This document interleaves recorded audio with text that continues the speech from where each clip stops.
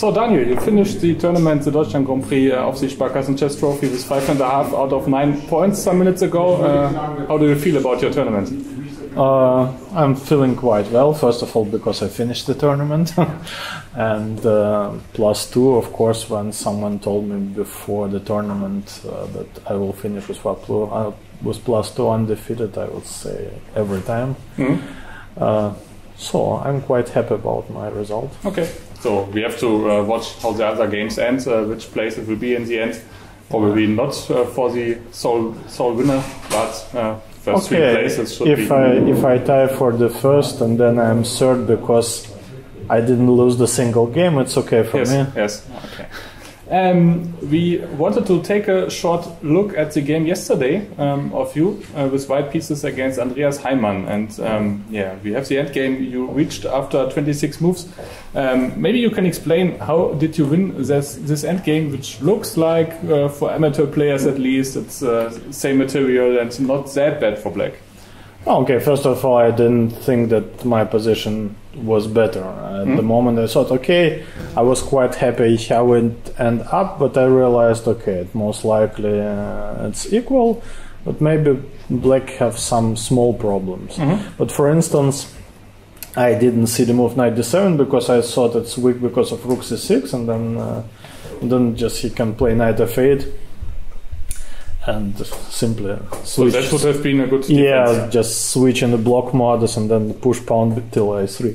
Okay, and now your bishop is not that strong. Okay, I can put it somewhere, but the problem is I cannot attack anything on the king side and on the queen side. Okay, even so, it's just equal.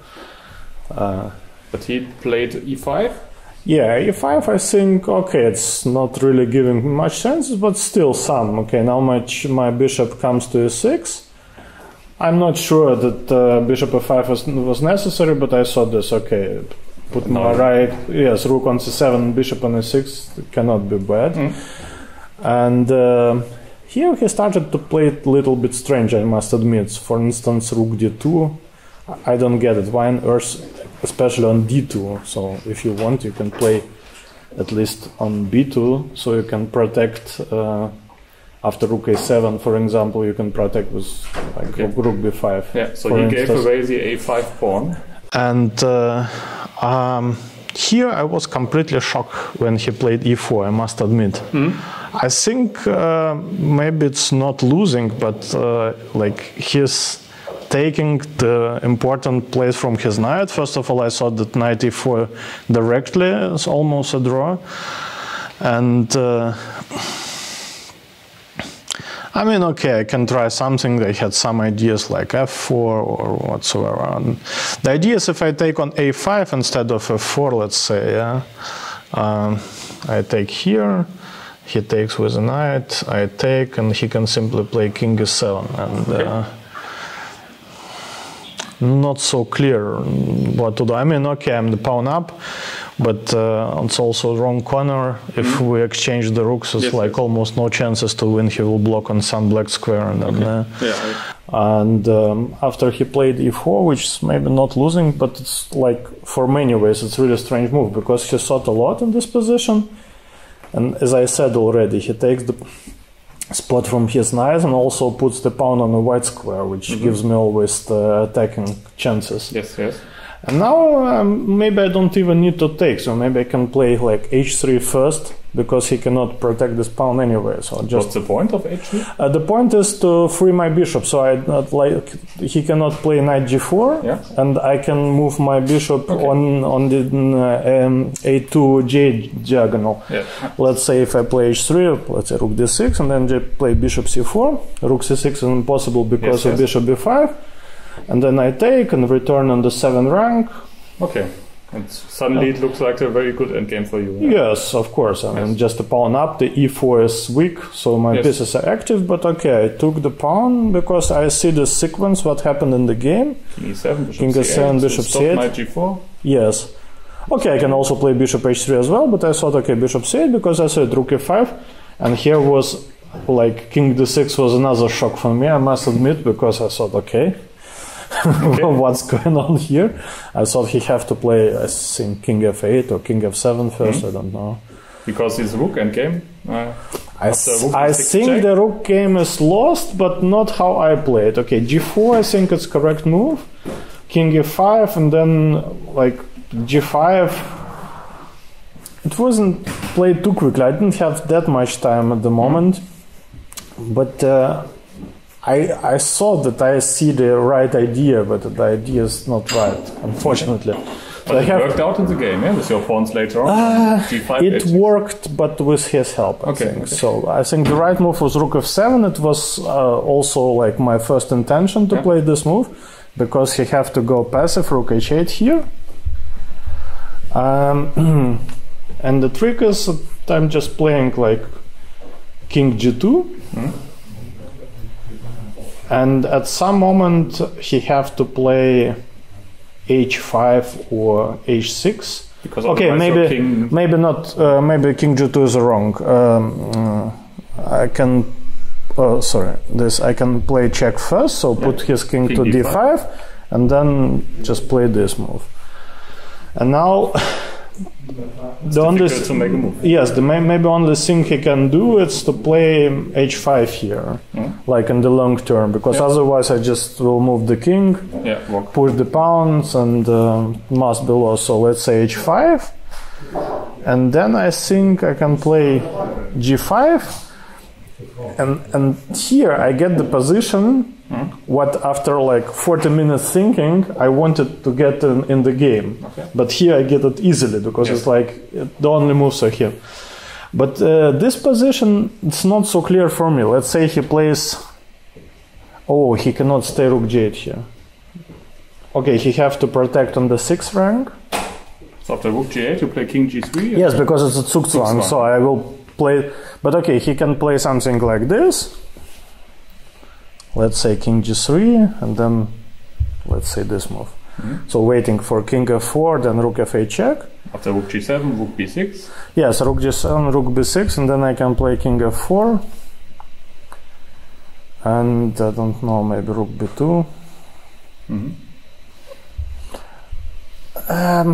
Still not so clear. I mean, should be winning somehow. But I don't know, I just, I couldn't see how it worked. Maybe I should have rook on instead of king f4. I don't know, I couldn't see the clear win in the position, but the problem is that I played this move, g5, yes. And I saw that he plays, like in the game, rook h8, rook g8. He wants to play h6, so exchange one pawn, so I play rook f4.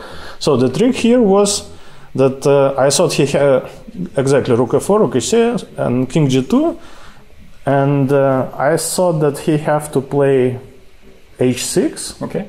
Or this was his idea, I thought. Then I play rook h4. Force him to play h5. Go back. I go back, but now he can play. He cannot protect on the 6th rank. The pawn endgame is lost because I just play h4, f3, and go run with the king from this side. But here, a long time, I cannot find the win because I say h4, this, rook g7, he just stays. And it's very passive. He have only one move, like after king g3, he cannot move the king. Yes, yeah. But I don't really see how I win, actually. King g3, yes, rook g7. And the only idea what I saw was to play this move.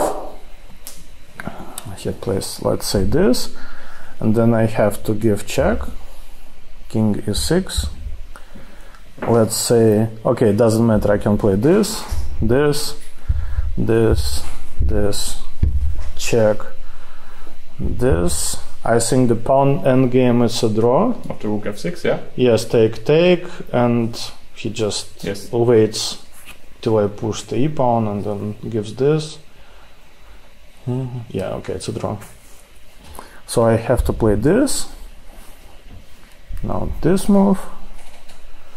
And okay, now I can, let's say, put my rook on f4, just like rook f6 check, and play rook f4 and try to push e pawn, but he goes to the side and gives side checks. Okay, maybe rook a7, king f6? Or how king f6? Oh, you mean this move? Yeah, here's the problem that after this move... Oh no, sorry, I cannot play this. I'm not in time. King f6? Yeah, I'm not. I thought that I have time to play Rook f4 after King f6, but King is already on f6. Yeah, maybe this is this was my idea. Okay. It was yesterday on the way home. I didn't check it with computer, so I discussed it a little bit with Kasim. Yes. And maybe, yes, maybe how it's won. But unfortunately, I spent so much time on this. But he plays just the right move. Rook a8. Yes, Rook a1, h4. He can goes back. Yes, and here I started like a lot of stuff, but not so clear what. Oh, okay. Here, so I missed one moment here. I couldn't calculate till the end in this position. Maybe Rook f7 is winning, so he have to play check. This,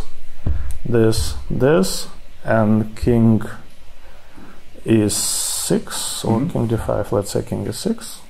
Take G7. this, Rook f3, take, and King e5. I think it must be winning, but I'm not so sure. Let's say King g4, this, and Rook g8. Let's say Rook g1. Okay, you are. Okay, this looks winning. Maybe he needed to King to e6, but I don't know. Somehow I spent so much time, and I just thought that like in the game I will win somehow. So this is the mistake, as always. You know, and think, okay, you're so dominant here, but at the end of the day, how did it end? Rook f6, Rook f7, Rook f4. yeah, okay. Here I played some just to gain some minutes, and then I have to play h5. So it seems that taking on h5 it's a draw. Okay. First of all. Okay. But not obvious, yeah. No, I thought that this, and this. Yeah, and then I wanted to play. So the idea is for black to activate his rook to get some counterplay. I'm not even sure what I wanted to play here anymore. But somehow I thought that I also have idea with Rook d8, Rook d2, just in case to protect this pawn. But it seems that it's a draw. Okay, maybe not. But still difficult, yeah. No, okay, it's difficult. For top players like you. Yeah, I couldn't see the win, but I also couldn't see a clear draw for him. But instead he plays h5. Rook f7. Yes, Yes, h6. Okay, that's on the idea for me. Rook f2, Rook e7. And here, like shockingly, he just gave up in the position, which is lost. But really not easy. I have to play, I think, 4 or 5 only moves, and I had only 3 times the last control, okay, with 30 seconds increment, but still. So the way how it goes, you should play check.